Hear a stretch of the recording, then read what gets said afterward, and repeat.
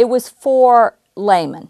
It was to present scientific information to laymen. So it was written not to be a scholarly document, but we also want it to be as thorough as possible. So it didn't talk down to people, but you know, it didn't take on a highbrow tone.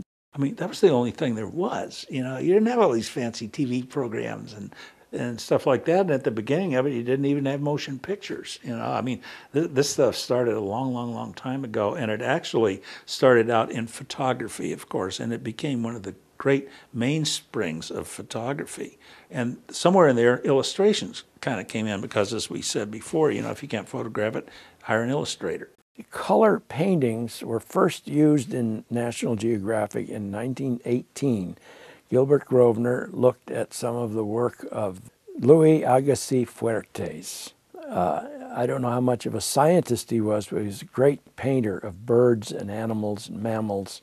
And Gilbert Grosvenor asked him to do the very first paintings ever printed in National Geographic. In our house, we had a set of National Geographics going back to 1914 that my grandfather had collected, and we still have them.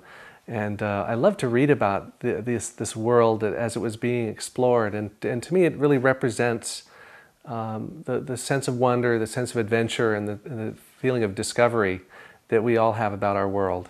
A friend of mine's father had a collection of National Geographic from the very first magazine edition from 1888, and he had them all in his basement. That was fascinating to look through all those, and I developed an interest in the magazine because of its history of working with painters that I thought had to be brilliant in order to understand what they were presenting in the magazine. When I was in the Geographic, it was the greatest place to work for. It was exploration, and they were really going great guns to make the stories exciting, and they let the artwork. They did a lot of artwork.